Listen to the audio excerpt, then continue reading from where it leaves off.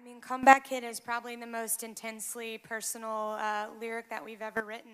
But it was really important to us on Comeback Kid that we told the real life narrative of everything that we've been thinking and feeling over the past year. It's no secret to anybody that we've gone through an amazing transformation, one that ended in such a bright and beautiful place, but it had its moments along the way of real and true struggle. The song is really in 3 different phases. So it starts out with extreme brokenness, talks about they like to kick you when you're down. By the time you get to the second verse, it's more about going, I'm a little angry about this, you know, and resilient, starting to sort of step back on your feet.